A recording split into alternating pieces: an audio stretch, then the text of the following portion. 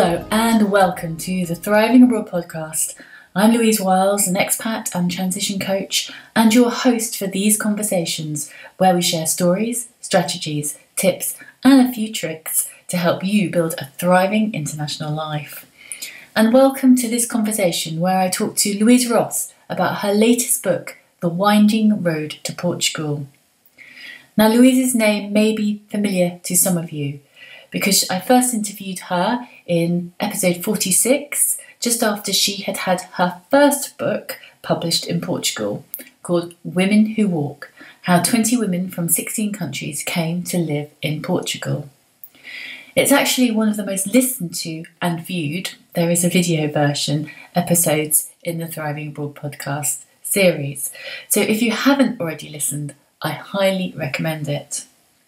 Now, in today's conversation, we talk about how Louise decided that she really had to balance out the stories from a gender perspective and share the stories of 20 men from 11 countries who all came to be living in Portugal.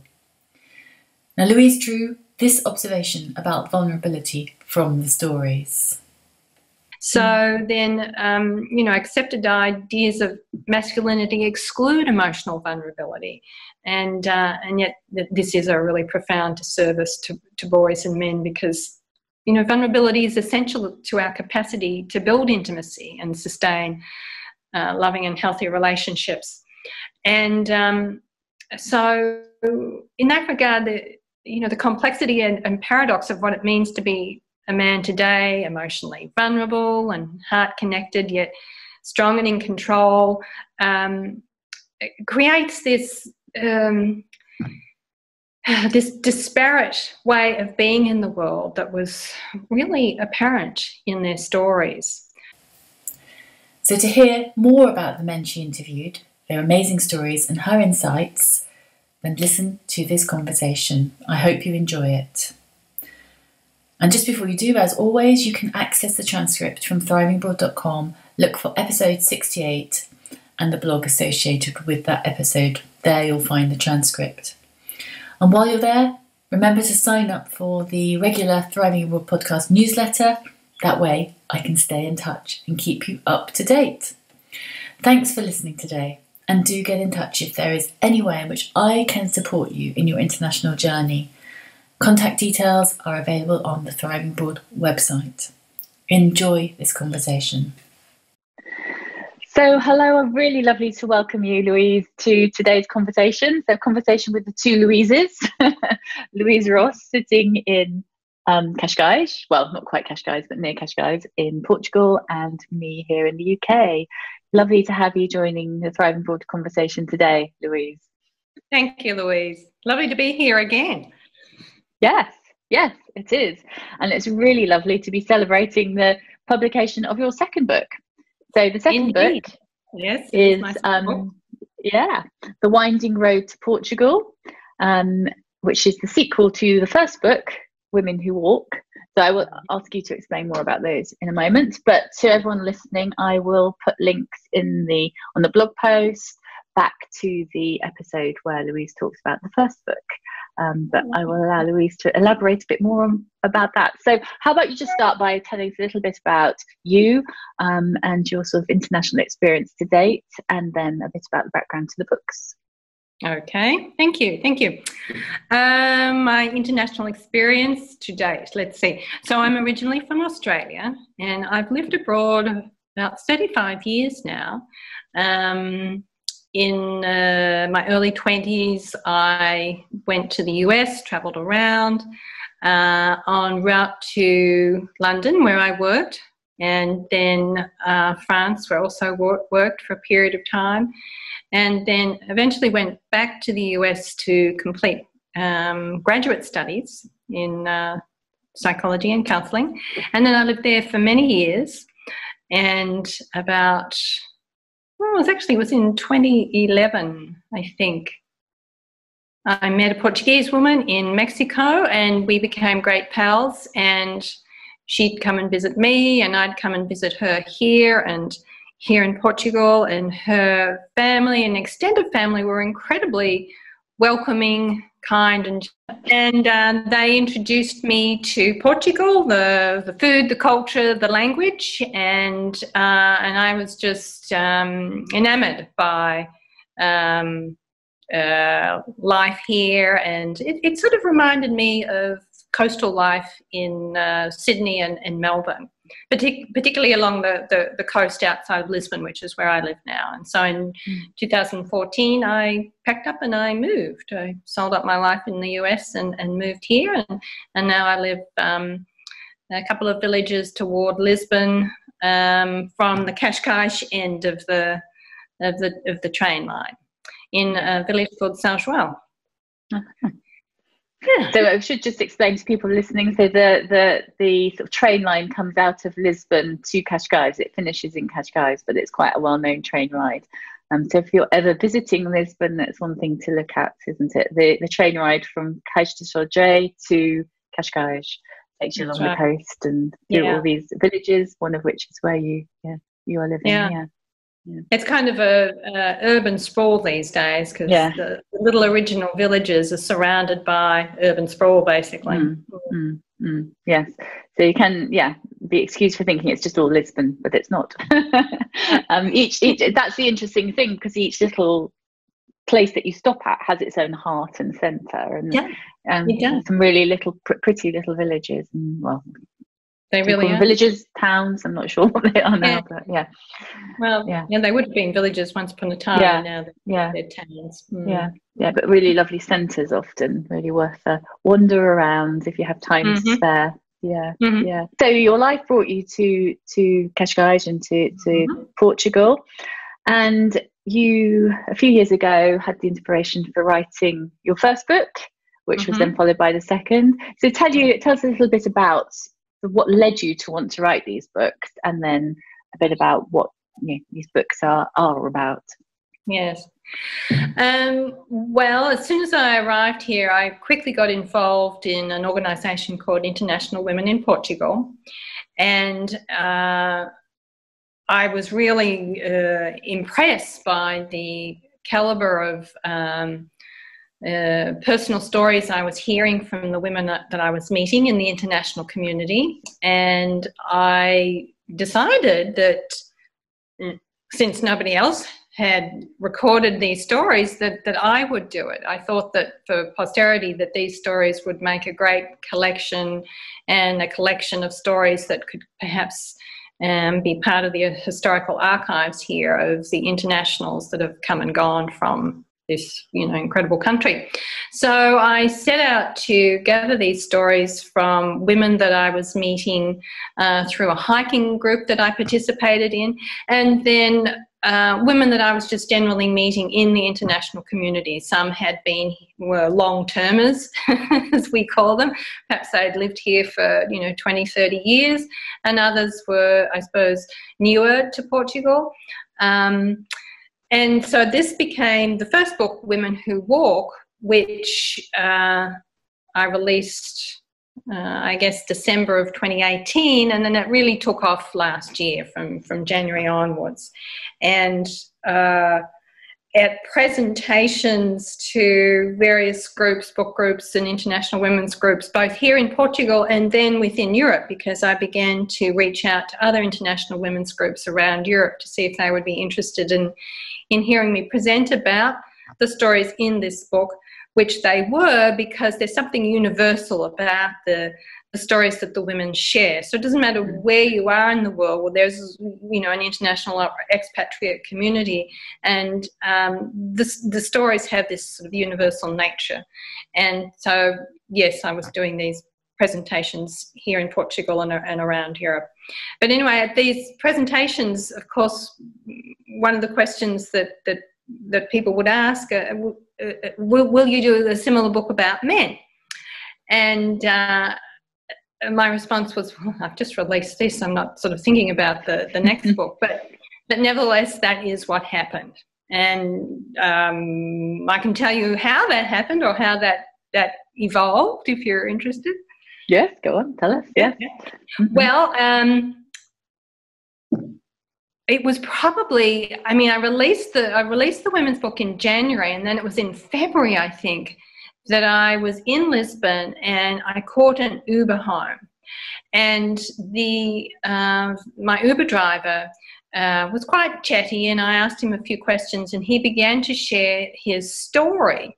And I, of course, asked additional questions, and the twists and turns that his life had taken was so riveting that I knew I wanted to interview him, do some kind of formal interview with him. And so he agreed to that.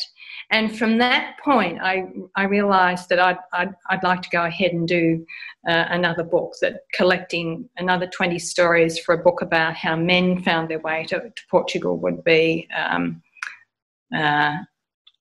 nice complement to the women's book. And what I also realised after I talked to Ramon, the Uber driver, is that I wanted to talk to men who had made unconventional life choices and who were somehow setting an example by living their life differently or on their own terms, and men whose voices that we're not accustomed to hearing. And the 20 men that I ultimately interviewed, and I say ultimately because there are about 10 men who didn't want to participate, and that's an interesting sort of sidebar story. But the men that I did interview were business creatives, come entrepreneurs. They were self-starters, some of who'd pulled themselves up by the bootstraps. They were not necessarily men who were like embassy men who'd moved, country to country through the diplomatic corps. These to me are kind of just regular guys, which makes their stories even more interesting. Yeah. And we'll definitely get on and talk about what you pulled out from those stories, for the themes that you sort of recognised running through many of the stories. But just to give people an idea, so they're not sort of the more conventional sort of images of men moving abroad as you just described.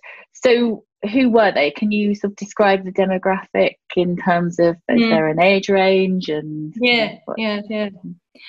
Well, of course, again, when I set out to find the guys, it wasn't as easy as finding the women, because I was, participating in so many events and activities that involved the international community, and that it was easy to meet the women. But the men, it was a little bit, I suppose, haphazard. I'd perhaps meet someone, or someone would tell me about a guy that they had met, and I'd hear a compelling story, or in other words, I developed an ear for a really good story after interviewing the women. So my hunch was, I want to talk to that person. I want to hear a little bit more about them.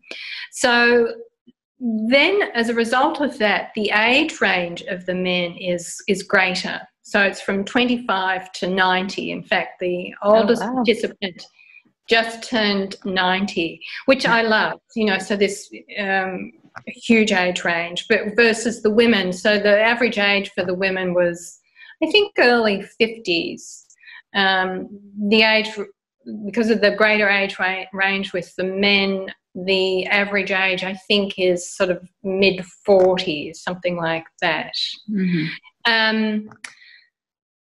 So I didn't necessarily put out word that I was looking for men of a particular age or a particular demographic, or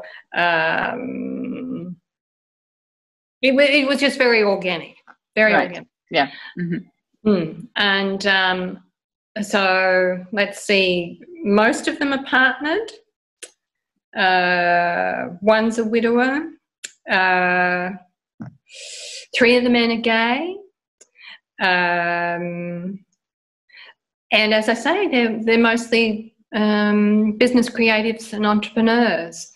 So, yeah, that's basically the demographic, which is different from the women in terms of course, the age. The interesting thing was that there are 6 of the 20 women are not partnered. So that kind of created a different storytelling, that most of the men are partnered versus the women. The 6 of them obviously are telling a story of their own journey minus partner. So that creates an interesting contrast. And perhaps we'll talk about that a bit more in a minute, but just to give people an idea of how you sort of generated the stories. I know you asked them some specific questions. You were interested in investigating specific aspects of their stories rather than just an open kind of book approach. So what were you looking for specifically in their experience that I know you drew into their accounts? Yes. Well, my interview process is pretty organic. In other words, I don't have like a list of questions that I propose during the interview. It's usually just, well, let's just start from the beginning. Where are you from? Tell me your name and where you're from, so on. But as the interviews evolved, I realised that there were certain things that I wanted to explore, and they were questions along lines of, how do men navigate life at a time fraught with great uncertainty and rapid change, and working and moving country to country on their own or with a family? And is their path easy because they're men with greater liberties than women, or do they encounter a different set of challenges faced with the complexities of what it means to be a man today? And these questions kind of came to me, as I say, as the interviews evolve. But that wasn't what I was looking for initially. In fact, I don't think I knew what I was looking for initially. I just wanted to gather their stories, and because I was looking for twists and turns in their personal journey, I just wanted good story, really. And I mean, that's the thing that has struck me reading them. There were many twists and turns in most of the stories, and quite incredible twists and turns, and at times some quite desperate points in many of the stories that then seemed to initiate a change, which then brought about some new opportunities, and life went in a different direction. Did you get that sense, or is that just me and my interpretation? Absolutely. And of course, one of the biggest twists and turns in all of this was COVID. So when I started this, I really set to work on it in March of 2019, and I gave myself a year with this, whereas the women's book took about 3 years. But I wanted to really move through this faster. So, of course, one cannot anticipate that there's going to be some kind of, massive, unprecedented global shutdown as a result of a virus. So when that happened, it started to sort of appear in January, February, and particularly March, obviously, when we all went into quarantine. I was like, oh, God, this is really going to impact how I thought that this book would evolve, and I have to include it somehow. I have to address it. I can't not address it. That would be bizarre. So I got a little hung up on that in the spring of this year, because I didn't know how I was going to integrate it. I had to integrate it into the introduction.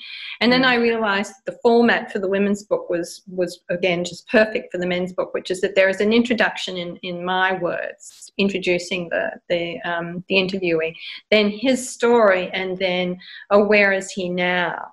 And so the where is he now, I knew I would write either during quarantine, and then as we're coming out of quarantine, and then after quarantine or post-quarantine, so that there would be this sort of pre, during and post-COVID story that would naturally weave its way into the book in this sort of postscript after each of the men's stories.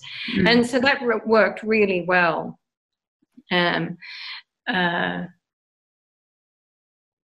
But beyond that, the organic twists and turns that the men's stories take it's particular to them. And, I think I probably detected that in initial kind of conversations with the men. Perhaps they had some kind of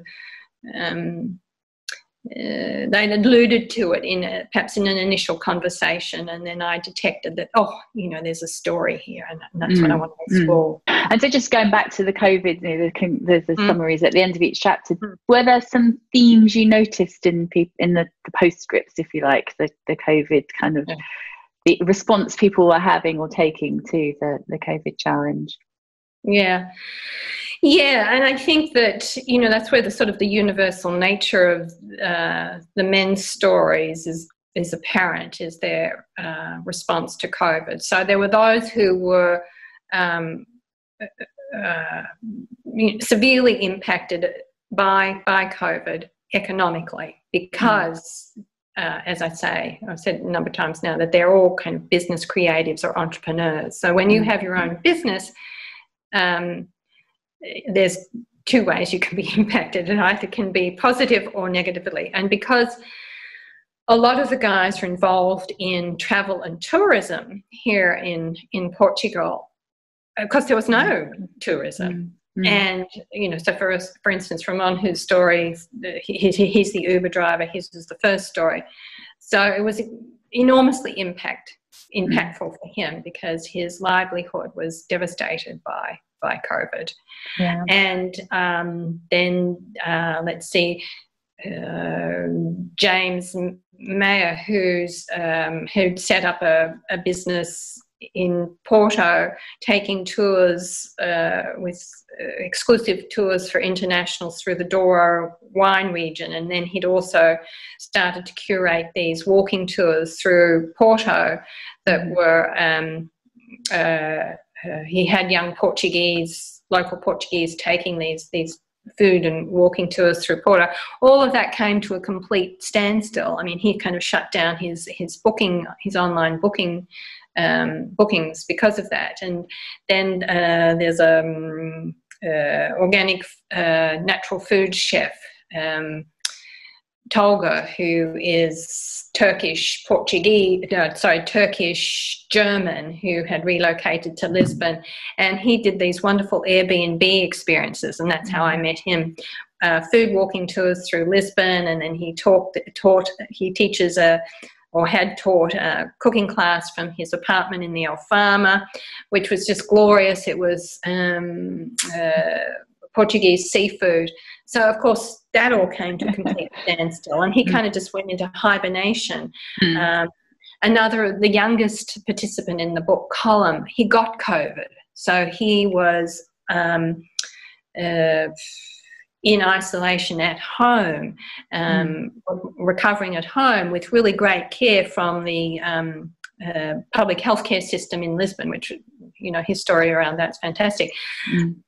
Kevin is a travel writer for Lonely Planet. At that point, he had just moved to Italy to start a live-in relationship with his Italian girlfriend in December. So he had been living here in Portugal for like 6 years, I think, and then this new relationship really looked like it was going to take off. So they moved in together. He was only there, 6 weeks before Italy went into lockdown. So he and his girlfriend, of course, had this trial by fire where they're in lockdown, but he's not working because he can't travel anywhere. So then the other extreme was Greg, who is a marketing whiz, and he was already doing a lot of his work online. So suddenly his work was really picking up because he has a couple of clients like British museums, I think, you know, American, I don't know if there are museums, but so I won't go there because I can't remember, but I knew there was a couple of British museums. And so he was taking a lot of their tours online. So he was suddenly massively busy. So in other words, it's extreme from no work, no income to work really taking off. And then Terry Hamill, who heads up Business Networking International here, was also taking everything online, doing all their weekly meetings online. His work was really picking up, not necessarily income, but his just generating networking online for his members was really picking up and really needed. he said that his members, really desperately needed to be connecting somehow with other entrepreneurs. Yes, and I definitely, reading the stories, got that mix of those, and I'm sure people listening can relate to that. For some people, opportunities have been generated, and for others it's kind of a bit of a bide the time and think and look to the future, and well, it's difficult to tell. I think one of the stories I was reading, I can't remember whose it was saying, we don't know what the future is going to be, so it's very difficult to make decisions about how to move forward right now, and that's very true for so many people. So just talking generally then about the themes that you pulled out from the stories, not the COVID related ones, but the stories generally. Right. What were your insights from those? Right, the themes. It wasn't until I finished most of the interviews that I was aware of, I guess, how naive I was. I come from a family of girls, and I, obviously don't have, well, not obvious, but I'm not in partnership at this point, so I'm not dealing daily with a male partner. I don't have children, etc. So I came to this project feeling quite naive and realising that I had a set of stereotypes that I believe to be somewhat true about how men are in the world. And, they're things like men are more adventurous, they're more autonomous, or they're better resourced, and really kind of unfortunate stereotypes, I think, that I held about men, and I held them to be somewhat true. But of course, none of us fits neatly into a box, and labels are simply too limiting. And this is what the men showed me.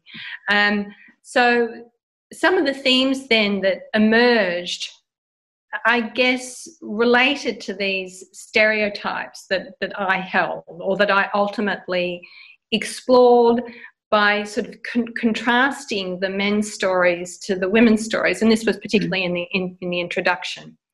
And earlier I mentioned that, for instance, 6 of the women are single versus I think 3 of the men. So there's not a huge difference, but and of course we're only talking about a pool of, say, 40 people here, ultimately 20 men and 20 women. But nevertheless, it gave me material to then dig a little deeper and do a little research. And so what I discovered is that, interestingly, men's tendency to partner has been linked to health, and research suggests that women who stay single instead of marrying and those who divorce instead of staying married are healthier in the long term, whereas men who are married stay healthier. And so this I found interesting and curious, and then I didn't sort of think that men were as connected to family and children, but in fact, the fathers amongst the men that I spoke to, who had children, spoke of their children with such tenderness and love and affection. I was really moved by this, perhaps because I don't have children, and again I made certain assumptions about how men are with family and children. And several of the men carried evident but contained sorrow around having been separated or estranged from children at various times due to work or travel or marriages failing. And this was a little difficult for me to witness, because though the women who had children, might have talked about some challenging times in their life, I mean, they didn't contain, or they didn't express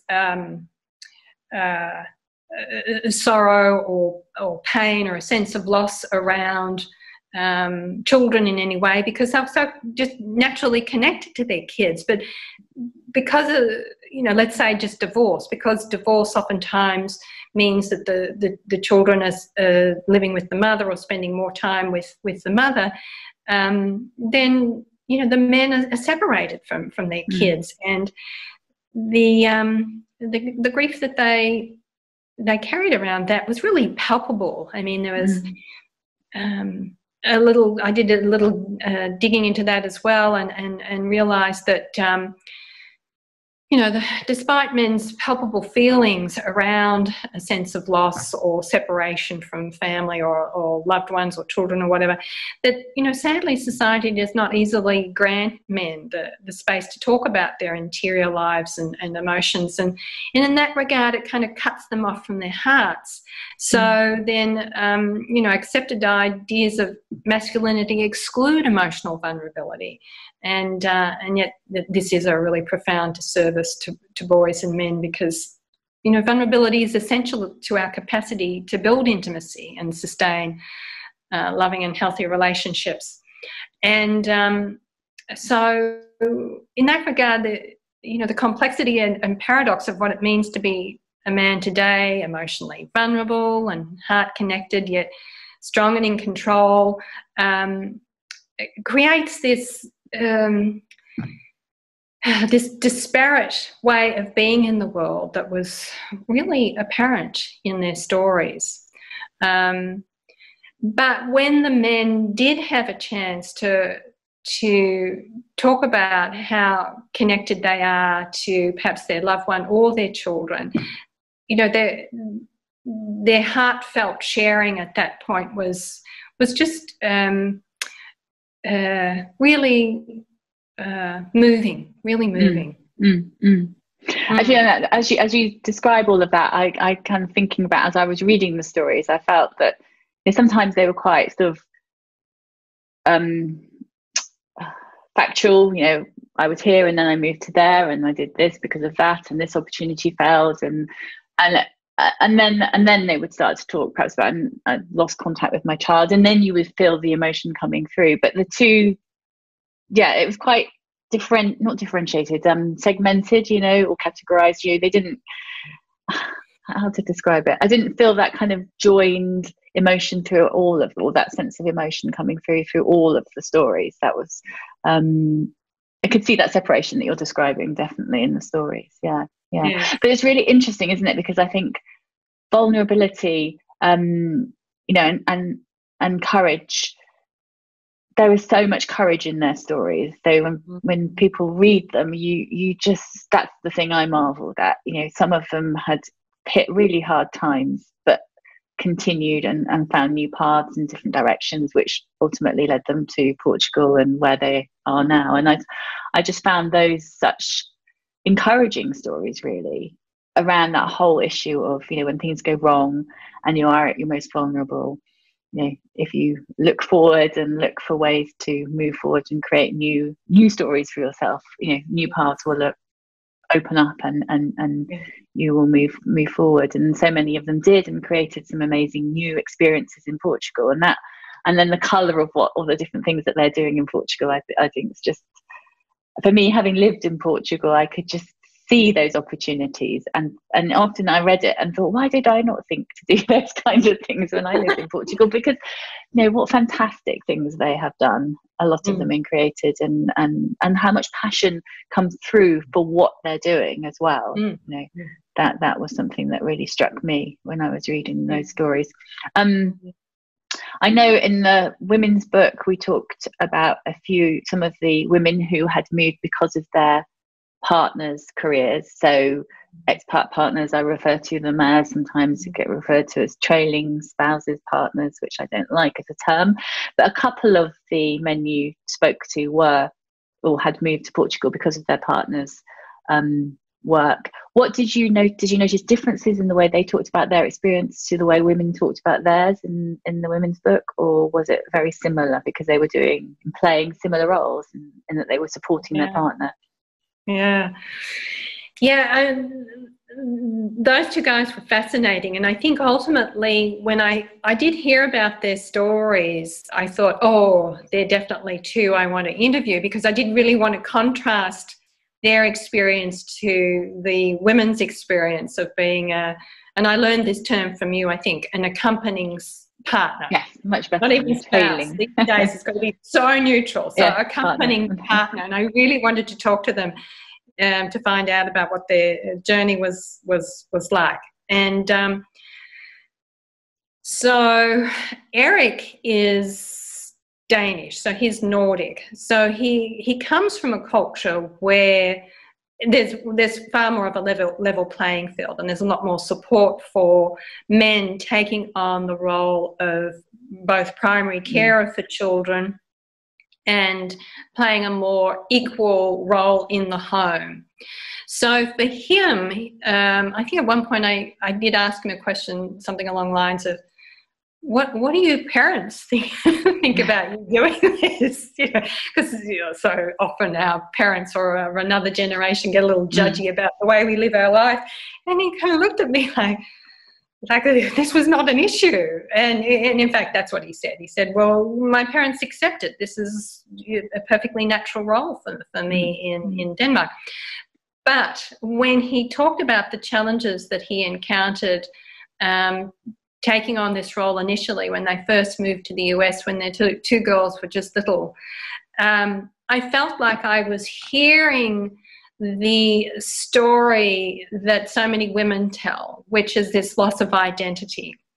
So it was kind of humorous. He'd say, well, I really didn't have much to bring to the table at the end of the day. I mean, I'd say that, well, I took the girls, I dropped them off at school, I did the groceries, I played a little golf, I picked the girls up, we had a play date, got home, that was my day. And he said, we'd go to events that were connected with my wife's work, and, people were really interested to talk to her and hear about what she was doing, and she was happy. And then people would ask me, well, what are you doing? And I'd tell them, and I'd see them kind of draw this blank, and they'd maybe turn away and look for someone else to talk to. And I really felt the pain of that for him. And I also thought, yeah, that's what women deal with a lot. women with little kids, that's what they're dealing with. But for him, as a Nordic man, this was nevertheless still really painful. And he, not that I reflected to him that this was sort of an existential crisis, but it was, because what he said was, I began to wonder, well, who am I? What's my role? What am I supposed to be doing if nobody's interested in me or my story? Who am I? Where am I going? What am I doing? Anyway, so he managed to really, I think, grow through all of this and become really aware of what was important to him, so that when they went back to Denmark after that stint in the US, he went back to his teaching role and more of a level playing field again in their work lives. But then Anne, his wife, was then doing a lot more work in London at that time, but it wasn't working for him because the girls were then a little bit older, but they were really needing their mother. And then he was really upset because, well, he was like, well, come on, I'm playing mum and dad, and the girls still want their mother. They don't want me, they want their mother. I'm doing everything. I'm juggling all these. And again, I was thinking, yeah, I hear that from mothers a lot, about juggling all the balls, and still the kids get upset with them.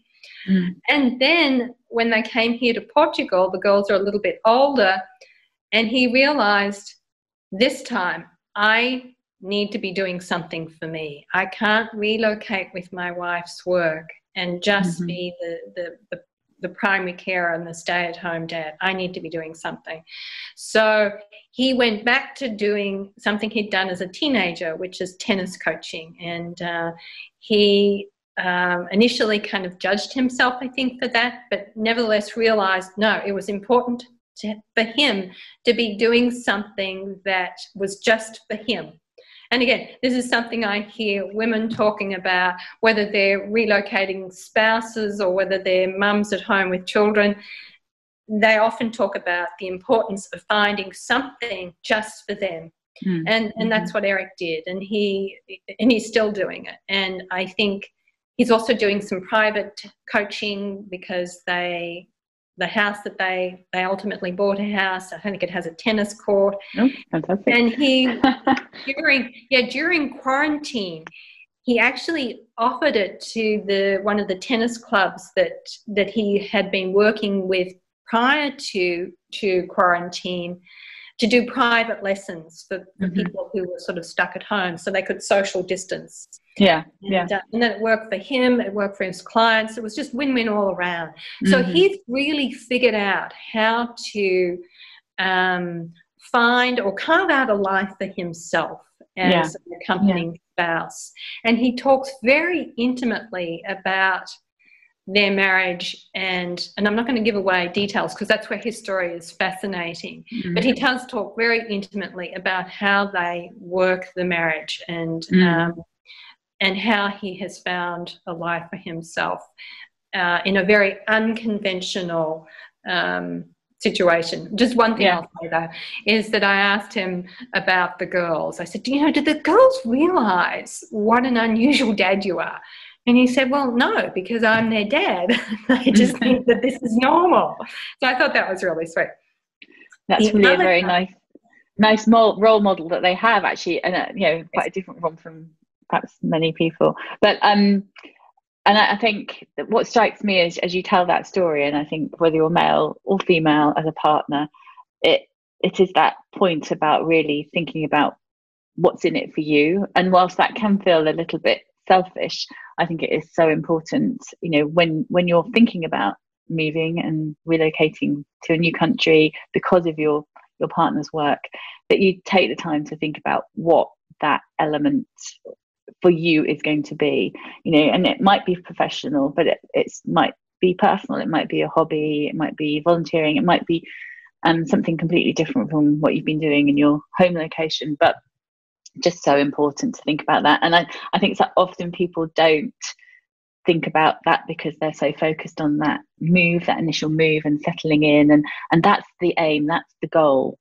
And it seems like such a big one. We're moving to a new country and we're going to settle in this new country and build our lives there. They don't break it down to, but actually, what's it going to mean for me personally? But it's really important that you do that. And it might not be that you know exactly before you leave, but just being open and allowing yourself to have those thoughts is important, and recognizing that at some point, probably in the next 5-6 months, this thought will occur to me. I can guarantee to everyone listening, it will occur to you. You will suddenly say, well, what about me? And to have already given it a bit of thought and have an open communication and conversation about it with your partner, so that they're aware that you're going to be needing to find something for you as well. Because as you said, that this featured in your other book about the women, but also in so many conversations I've had over the years with partners who've moved for their partner's careers. So really important point to underline there. So and it doesn't matter whether you're male, female, that issue will arise. And I'm not saying everyone has to have a career either. I just want to underline that. That's not what I'm saying. It's just about having a focus for yourself. Interestingly, there's not a lot of gender difference there, in other words, in the way that the women talk about their life as an accompanying spouse and the men talking about their life as accompanying spouse. And I think you hit on a really important point there, which is the communication in the relationship, the marriage, or between the two people involved, is of primary importance, that they can talk about the roles and functions that they're both going to play in the relationship while they're living out of their country of origin, if you like. I think that's really important. That's an interview I did with Jennifer Partiglieri, who is she's British, actually, married to, I think, an Italian, and she wrote a book called Couples That Work, and it's all about making your way through the different transitions in life, but as a couple. And recognizing, and she talks about 3 major transition points, but I think expat decisions kind of bring forward some of those decision points, but the importance of working towards or through those transitions together, and that those are the real challenging points for your relationship. And this is certainly, if you're moving abroad, that is one challenging point for a relationship, and that the way in which you set it for success is by the way in which you talk about that transition and how you're going to work together to make it work. And that perhaps for some time one partner's career leads and perhaps another needs another time, or you work it out yourselves. And it's not that there's an easy solution, because there never is, but that open communication is so important, and understanding each other's perspectives on it is so important. And I think one of the other issues that has come up so many times for me over the years, watching others, and at times for me personally as well, is that whole thing as a partner of financial dependency, but then for the working employee being the one who is financially responsible, when perhaps, in your home life, you've both had careers, you've both contributed financially. That changes, and that then changes the dynamics of the relationship as well. And so having that open conversation about that before you go is really important too. And if you have gone and you haven't had the open conversation about it, I suggest you do, because there can be all kinds of hidden dynamics there that you don't realize are going on, but sharing and discussing that and working out how you manage that is so important. Absolutely. So any other themes that came through that you want to share about stories? Let me think. The men's stories do tend to be more work focused, and of course I do think that's sort of a little bit of a gender bias, that men do tend to talk about their work. That's not to say that the women didn't talk about their work, but the women's stories did tend to be more holistic. Whereas the men's stories did tend to be more about getting ahead, and the getting ahead, and this is what again, maybe it's because I'm kind of naive, but the getting ahead was about trying to move their life forward in a way, or in such a way, that they would be able to care for family, care for partner, and care for family.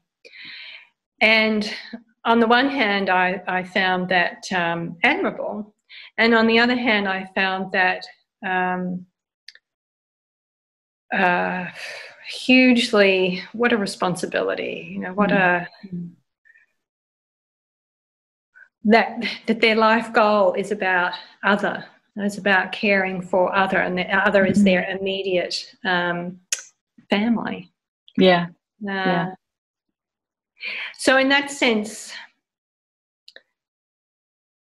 to me, the men had less freedom than the women, because of either the pressures that they feel culture imposes upon them, or then that they impose upon themselves or impose on each other. So when I think about the 6 women who were single in the women's book, perhaps they had been married or partner at some point, but at the point at which I interviewed them, they were single. And let's see, well, were they all older? No, they weren't all older. They were sort of from 40 to 65. The level of freedom they had compared to the men was enormous. And was that because they didn't have children, or they had children who'd grown and they were independent? All of that. Time of life, Yes. And, I was just listening to a couple of older interviews with Gloria Steinem just recently, and she was talking about moving into your 50s, or women moving into their 50s and then into their 60s, and that these are sort of, these are, she called them new, it's like moving into a new country. Your 50s and then your 60s is a totally new country, because you're completely free. If you've had children, they have definitely launched. You might even be a grandparent at that point. But that you have this enormous freedom from all these sort of, gender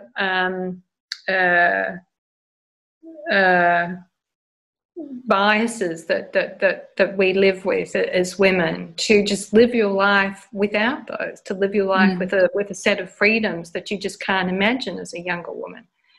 And so I wonder about men. Are they ever really free from those? I don't know. I don't know that they are. Whether they get to that point where they can let those responsibilities go. It's really interesting, because I think,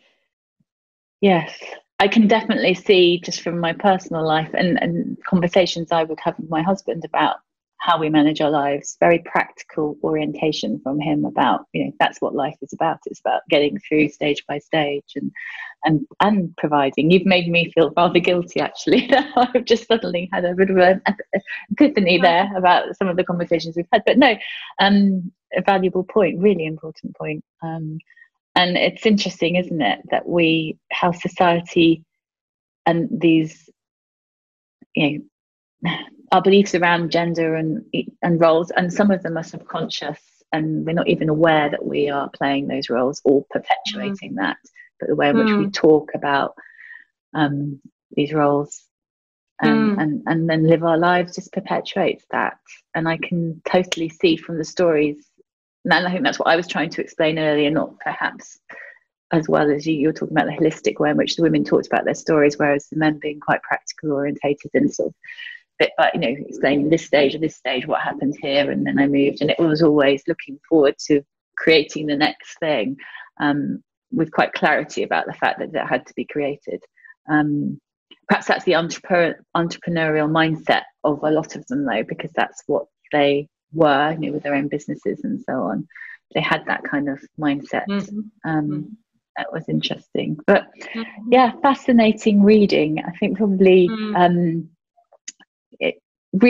I would really recommend people to buy both books and read and contrast, and then reflect on the different stories and yes, they've got both of them there. So obviously I will put on the blog page links to both those books, and you can go to Amazon or any good bookseller and find them there. And I'm sure if you'd like to get in touch with Louise to talk about those books, or you would like Louise to come and talk to a group that you are a member of online currently, I mean, yes, I know you'll be very happy, wouldn't you, to do some online conversations around the book. So yeah, I will put links to Louise. Well, Louise, you tell people how they can get in touch with you. Well, I think the easiest way is to probably go to my website, louiseross.com, and then at the bottom of the page you can see my email address, and then both books appear on the home page, and you can click through to Amazon if you'd like to purchase the books. But that's probably the easiest way to get in touch with me, through my website. Okay. Well, I will put links there, and anyone listening who wants to get in touch with Louise can at louiseross.com. That's easy, ROSS.com. Okay, well, thank you so much for your time today, Louise. I've really enjoyed the conversation. Pleasure. Thank you, Louise. Always great to talk with you. Yeah, and you. Take care. Bye-bye. Bye-bye. And thank you so much for listening. Remember, to access links and the full transcript from this conversation, go to thrivingabroad.com, episode 68. And while you're there, don't forget to subscribe to the regular podcast newsletter so I can keep you up to date with all the latest podcast news. Thank you once again to Louise for joining me today. Remember, go to www.louiseross.com to learn more about Louise and her work. I'll be back next week with the next episode in the Thriving Abroad podcast series. Meanwhile, take care, stay well, wherever you are in the world. Bye-bye for now.